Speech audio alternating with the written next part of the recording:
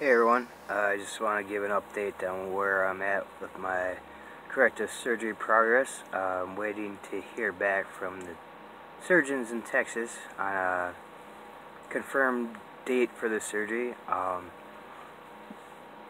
been waiting a long time for this and just tried to deal with my life without the surgery, but this is just getting to the point that it needs to be done or my life existence is going to fail to exist.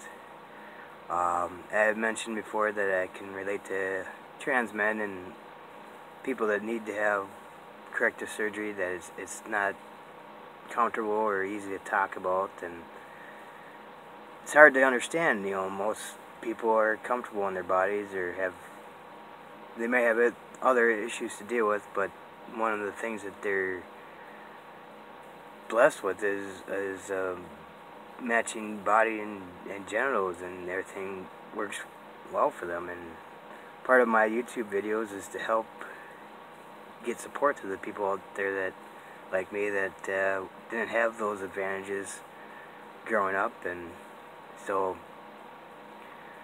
I'm gonna like to keep everybody posted as I travel to Texas and get the surgery and heal up, and keep inspiring people to keep going with everything that we have to deal with. Keep on going. Let me know if you have any more questions or thoughts and comments. Thank you.